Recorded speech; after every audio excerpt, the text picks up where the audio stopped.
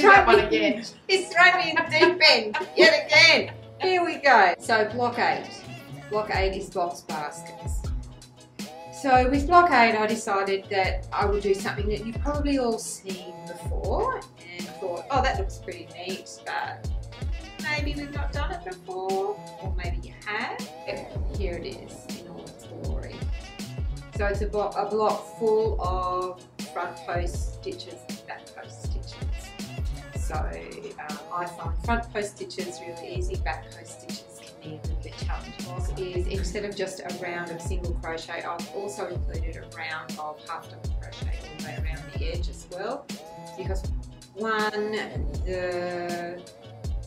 I couldn't actually quite get the block to be 12 inches if I added another band of front post or back post stitches either side. It was too big. So, and having one less made it a little bit small.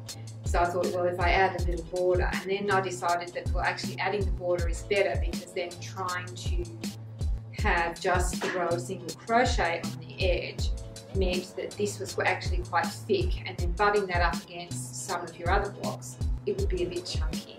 So I hope you enjoy this block. It's not a difficult block. The only thing that can be a little bit challenging is doing your back post stitch at the beginning of the row. That can be difficult to master, because you've got to get your hook around the post, and it's a bit mind-bending getting your hook around a post when you've got nothing to put it around on one side. But hopefully the videos will help you with that. Don't forget, we're here, and I'm available on Facebook, and you can always give the store a ring. So good luck. Hopefully you'll enjoy it. Okay? Okay, so here we are doing our box baskets, which is our block 9. So you can either work your chain and then go through and do your single crochets, or you can do your foundation double crochet row. Now to row 3. So the first thing that we're going to do is we're going to chain 2. 1 and 2. Then we are, so always remember that your chains don't count as a stitch, and then we're going to start with our front post double crochet over the next 4 stitches. Okay, so because this does not count as a stitch, this is our first post that we're going into. So yarn over for our double crochet and put your hook towards the back and up through the front so that the post is at you. That's how you know you're at the front. So yarn over again, yarn over, pull through, yarn over, pull through, and that's our first front post double crochet. We're going to do this 4 times. So yarn over again, underneath the front post, yarn over, pull through, and again, and we'll do that again.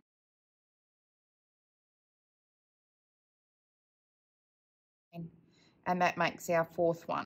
So now we're going to do a back post double crochet 4 times. So yarn over. So this time, if you turn your work slightly, bring your yarn up through the back, and there's your post at the back of the work. Yarn over.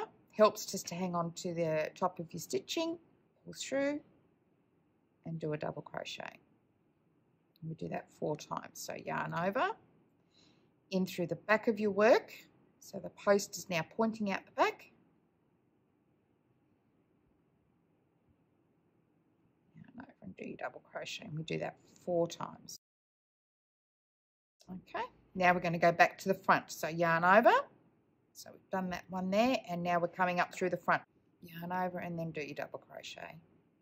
We'll do that 4 times. 1 all the way through to the end. Just keep alternating. Okay, so there's our 4. Yarn over. So remember, we want the post to stick out the back. So pull your hook in up so that the post is coming out the back. 4 times. So 4 and back to the front. Right. So into the back again. So I'll just show you slowly if you hold, because we're going to go around the post here, if you hold that chain in between, it gives you a little bit of sturdiness. So in, pop it through. So you've got something to hang on to so it doesn't swing around on you, and then pull it through. Just that might help you a little bit.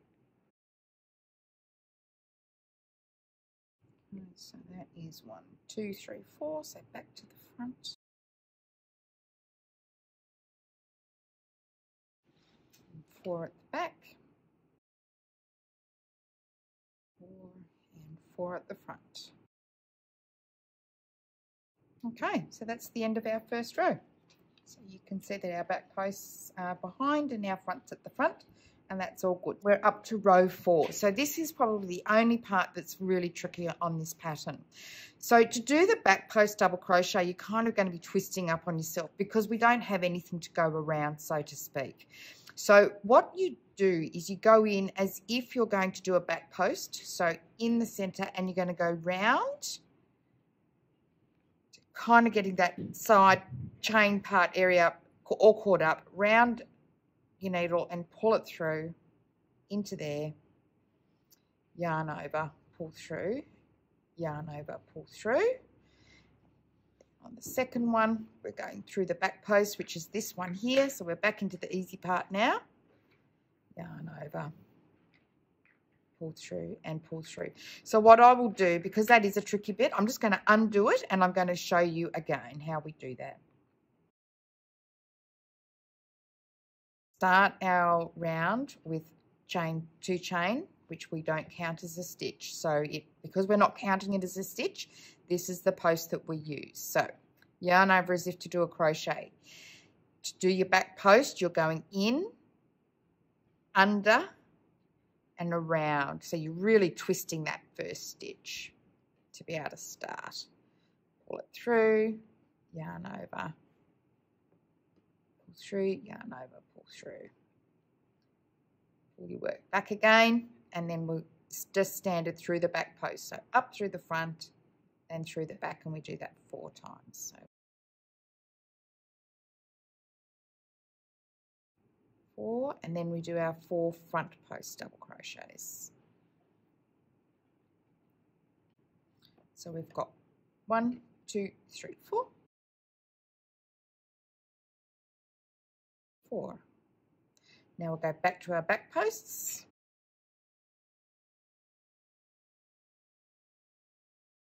And 4 front posts. 4 back posts.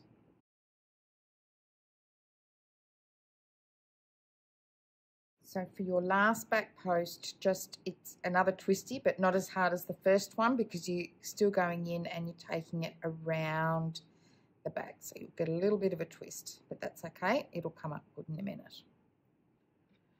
And 2. Okay, so that now is at the end of row 4.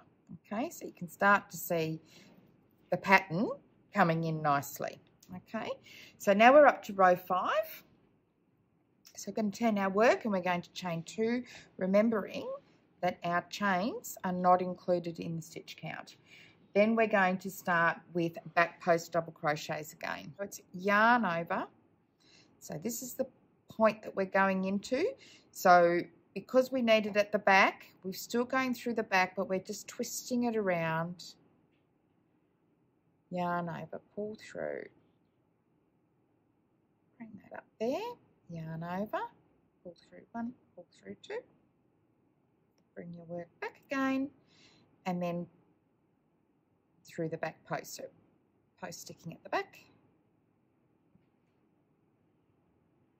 We'll do 4 of those. So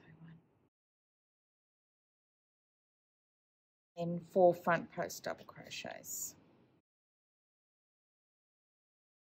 4 back posts. And then 4 front posts. Back posts again. Just keep alternating your 4 and 4 right through to the end.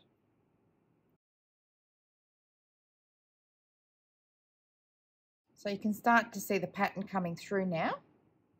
Okay, so now we do row 6. So we're going to turn our work and we're going to chain 2. And we start with the front post. So that's lovely and easy for you, okay? Much easier because you want the post pointing up at you. So our first post is here, so round and over and up. 2. Second. So there's our 4, and now we're going to do our 4 back posts. Oops.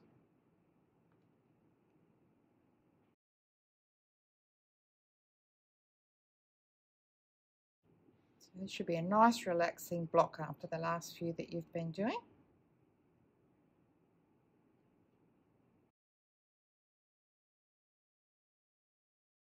That's it at the end of row 6.